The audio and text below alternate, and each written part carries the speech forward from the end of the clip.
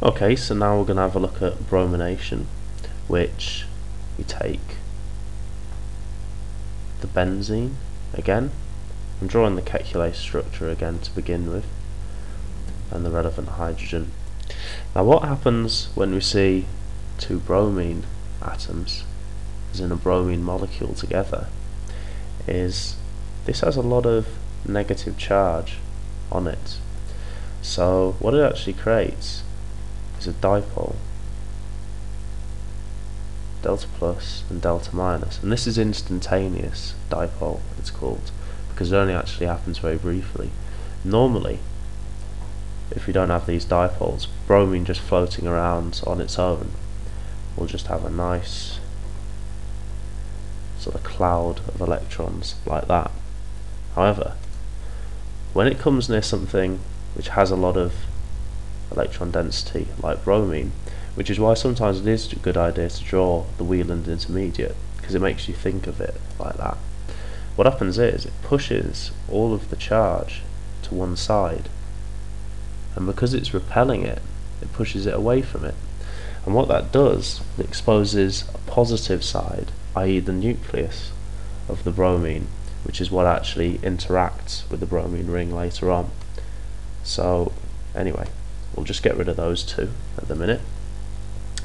And now that we know why this bromine is a little bit more exposed, its positive nucleus is a little bit more exposed, which means the benzene is going to attack it. And so we have a bit of a bimolecular type of arrows here, one moving in, one moving out. This ends up giving us our intermediate, which has a bromine here, and there's also a bromine minus floating around.